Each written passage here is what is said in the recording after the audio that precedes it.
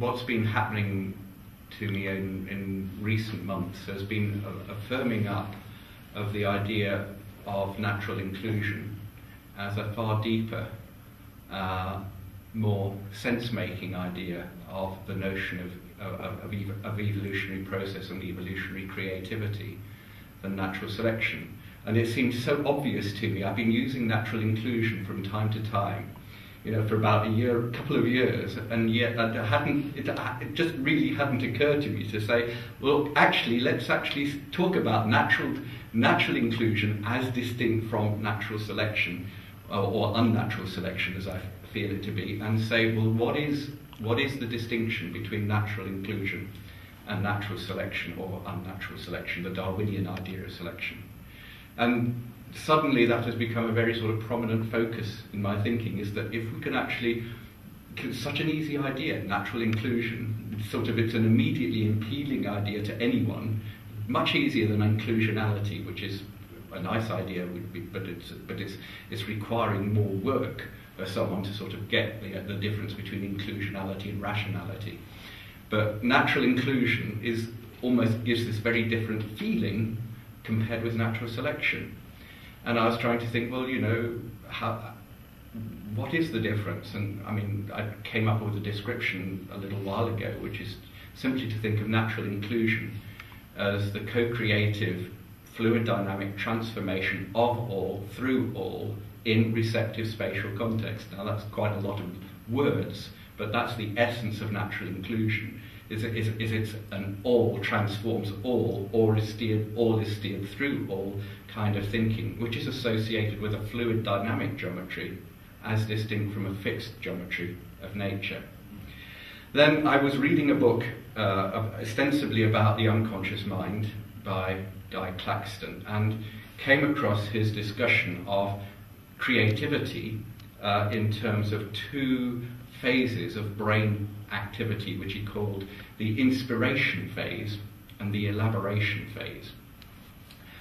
And the way he described it in the book actually gave the sense that the inspiration phase was pretty much unconscious and almost random in its method of working, and the exploration phase was kind of selected out from the inspiration phase. And so in a sense he was actually giving a conventional, in my mind, evolutionary psychological explanation of the relationship between these two phases going on in the brain, which actually corresponds, as I read it, I felt here is a sense of betrayal, here is a sense of, not really showing how these two phases are actually completely interdependent upon one another, and how each, in a sense, energizes the other.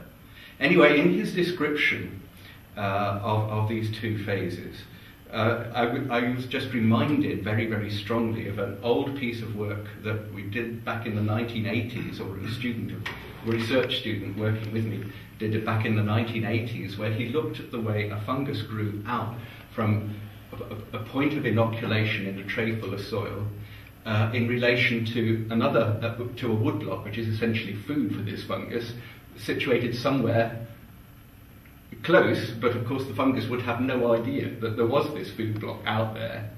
And this series of experiments just showed this experiment showed over a time course how the fungus initially grew out in all directions in a radially symmetrical way. Then it made connection, and once it had made connection, it redistributed its energy along a particular direction, along a particular pathway, focused that energy, and re-emerged, essentially looking for more, empowered, and with the original explorative part of the mycelium actually being reabsorbed back into that which emerged outwardly. And this actually seemed to be very, very akin to the process that was being described in the brain in relation to the relationship between the inspirational and the elaborational phase. But what was clearly different, and which you can see in this set of illustrations here, or in this actual behavior of a fungus, is that to say that somehow the elaboration phase is selecting the best out of the inspiration phase, and then essentially, in a sense, denying that all that inspiration phase was kind of irrelevant apart from the one that happened to make the connection, is actually a total betrayal of what's really going on. And if it really happened like that, if it was only selection, then you wouldn't have got any enhancement. Yeah, because you just got the one path selected, and all the rest would have faded out. But you wouldn't have got that enhancement. But what you can clearly see here, that is not that these initial explorers are being regarded as failures, that are being excluded from the process, but actually that their energies are being redistributed. Yeah. Into the continuing exploration. So what we're looking at here is a process of transformation and not a process of elimination.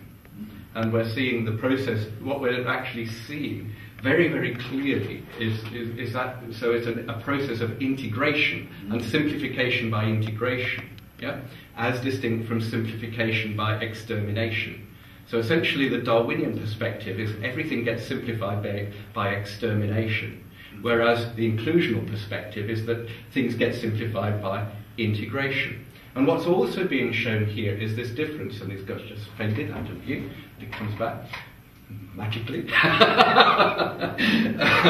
What's also being shown here is that, in essence, it's showing how the initial phase is actually a non-linear phase of opening of the self, in some sense, to all possibilities, and it's exploring out in a curved space. The linear phase emerges out of that initial exploration. So here we see clearly illustrated the idea of linearity emerging out of non-linearity. Almost all our thinking, our orthodox traditional thinking, gives linearity precedence. And this is associated with Euclidean geometry and putting everything into a neat and tidy box with x, y, and z coordinates. And then in the traditional way of thinking, you try and get non-linearity out of linearity, but you can't. You can't do it because it's back to front.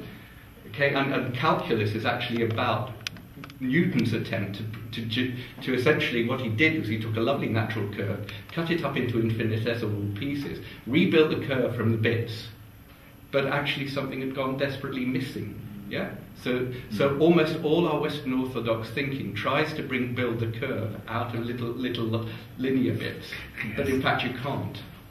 The linear actually is emergent from the curved space, not the other way around. The curved space, essentially, the curved space is involving an understanding or an opening of the self to everywhere. So it's a non-local aspect, yeah, which is then being channeled somewhere. And this is the fantastically important relationship between the non-local and the local, which is at the heart of an inclusional understanding of the self. Our orthodox understanding of the self has the self essentially dislocated from everywhere, and it's purely somewhere local, and that almost implies that all its actions have to arise by magic. The magic of free agency, the magic of free will. Somehow its behaviour is coming from some internal centre, which is yet dislocated from the everywhere that it derives its energy from. Whereas the fungus is showing very clearly that in all real-world relationships, we don't have individual form as discrete form with a fixed local centre which is governing. We actually have all forms of movement and behaviour actually involving this dynamic relationship between the everywhere as a source of energy and the somewhere that emerges, yeah, or forms from there. So, if you like, there's a really key difference here. It's between the notion of our classical way of thinking has been of forms being activated into movement, so discrete form activated into movement by external force. Yeah? And the reverse view, which I'm trying to show, is that actually we have a continual forming, yeah, where the structure emerges, yeah, out of the forming. Is the other way around. So essentially